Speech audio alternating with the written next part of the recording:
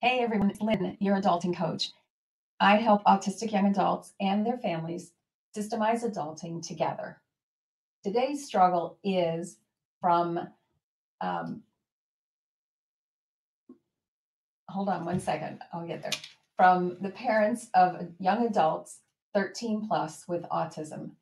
Our mom is concerned that her son has not had much luck making friends. So let's look at her thoughts. First, what we're going to do though is go through Barb Avila's process, which I highly recommend following. It's outlined beautifully in her book, Seeing Autism. It's where we start with understanding what the situation is, getting connected with ourselves and our autistic young adults, and then figuring out what the practice is that we can do to solve this problem and level up the skills that our autistic young adults have. So the first part is to understand what's going on. So, this is a common struggle with our kids that friendships seem to be, difficult to make and keep. And let's just start at the very beginning then. And I'm going to borrow some of Barb's words from her book, Seeing Autism. She suggests that social curiosity is what's necessary to create relationships with others. And the more anxious we are, the less likely we are to be curious. And we know that most of our autistic young adults have fairly anxious brains. They're just a little bit higher on that scanning the environment for what's going wrong or what could be wrong with them. And so that anxiety level is just ratcheted up a few notches. And that makes it difficult. So the cascading effect of having that anxiety and missing out on opportunities to create relationships with others and connect means that our autistic young adults are probably lagging behind their peers, their non-autistic peers, in terms of social skills. And so therein lies part of the problem, is that the skill level of our mom's a young adult at 17 is probably not where other 17-year-olds are at this time. Makes sense to me. In addition, this is the most difficult area of anyone's life to develop well, is the relationship skills, the partnering skills. So again, Barb gives me wonderful words where she says that partnering requires responding to unpredictable bids from others in a contingent manner. So just think about that. It requires that our autistic young adults listen to the other person, recognize that they have a bid for connection, and then have a flexible way of responding based on the cues given in that bid to, you know, reinforce the connection with the other person. This is the most difficult of all the skills to develop, in my opinion, in the areas to develop, and that's why we devote a whole module to people skills in the art of adulting. So we'll talk about that some more. Another thought that I raised this concept when we were walking last night with my son, and he suggested a couple of ideas that I think are worth looking at. The question he raised was, is this kid an introvert or an extrovert? Good question. I did not know from the Facebook post, but I would encourage the mom to go to 16personalities.com. This is a screenshot, and have her autistic young adult take this test, which they call a personality test, but I debrief it inside the art of adulting as a energy profile.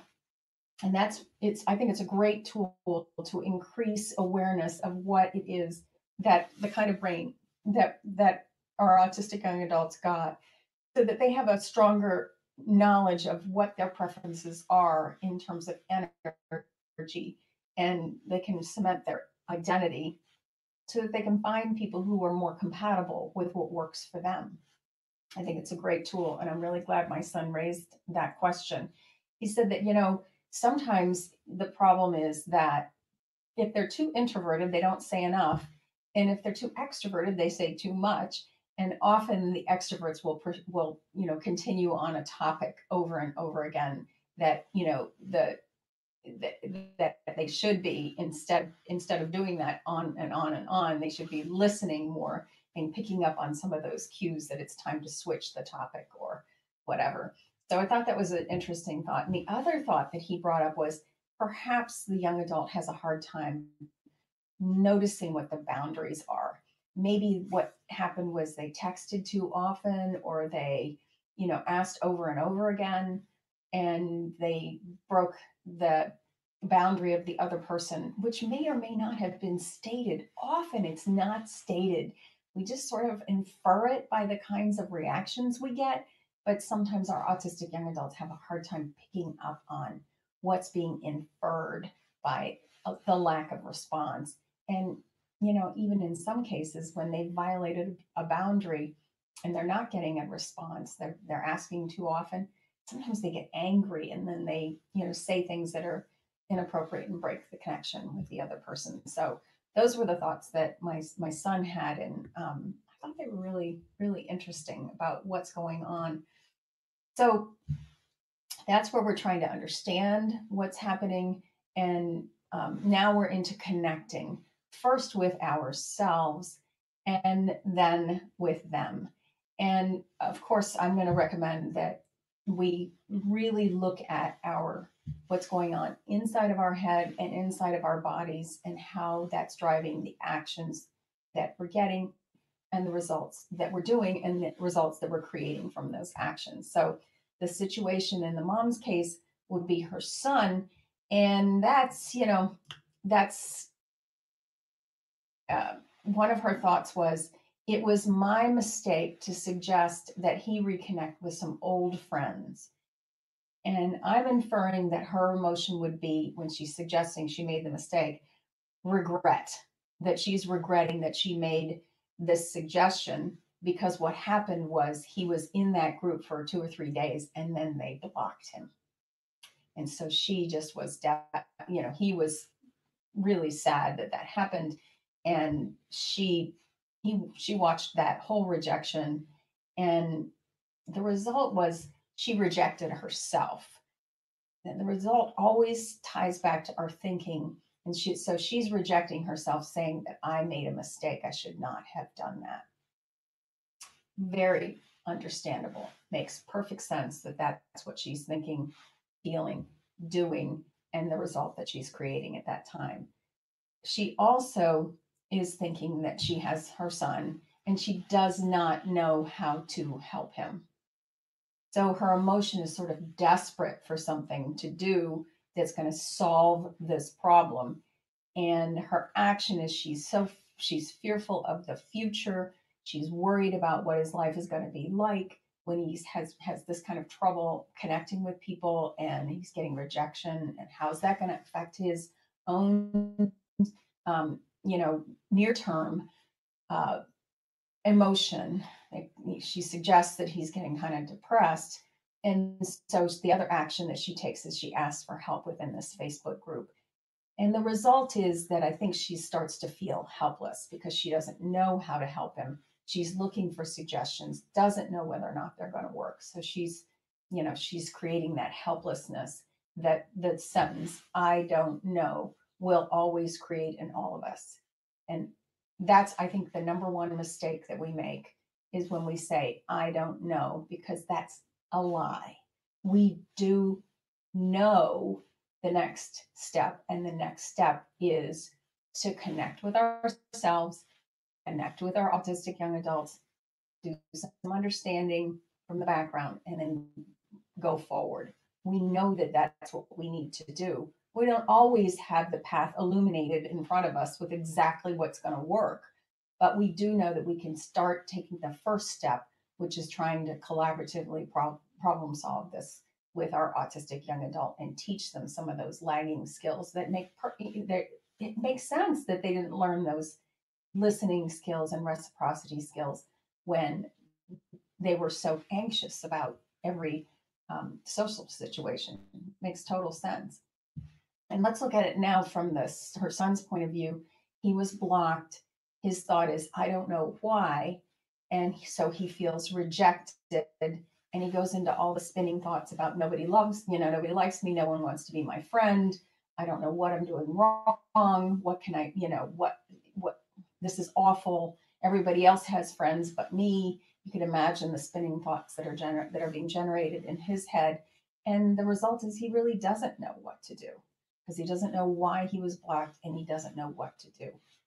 So, this is where we are at this time with our mom from the Facebook group. So how do we get out of this? The practice I always recommend is, of course, to try and problem solve it. But let me just emphasize that what we have here is a lagging skill of social reciprocity that builds connection with confidence. That's really what the lagging skill is.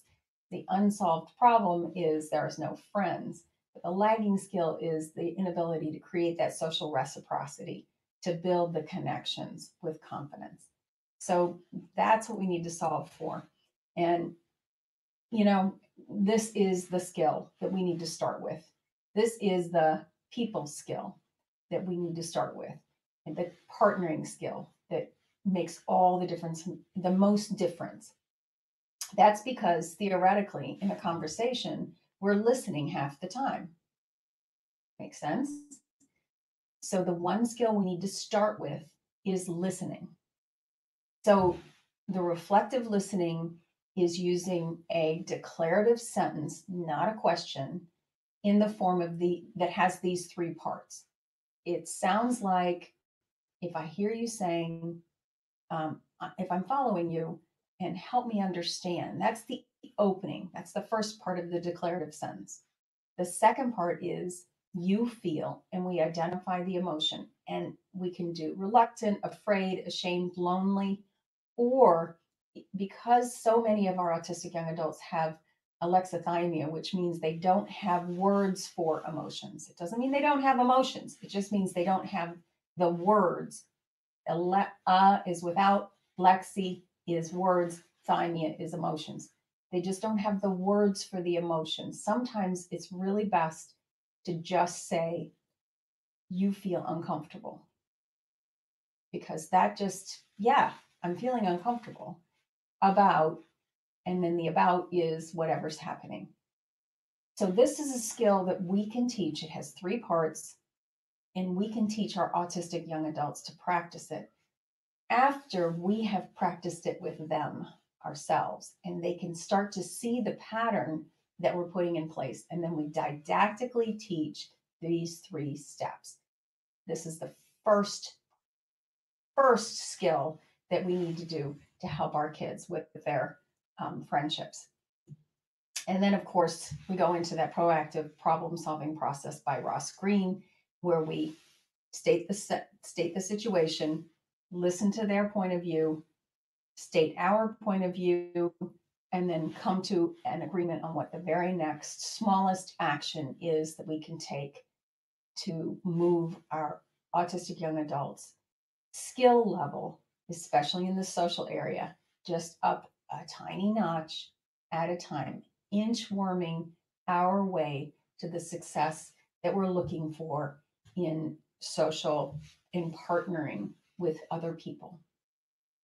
So please, if this video was helpful to you, there is so much more available at The Art of Adulting, where we use the IMAP method. We create an identity that our kids, we help them create the identity that they want to live in.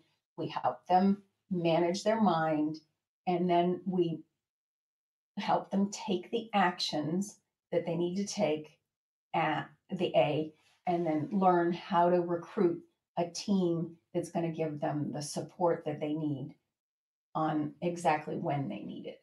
So the IMAP method is within The Art of Adulting. Please come to my website and learn more, www.lindsaydavison.com. Bye for now.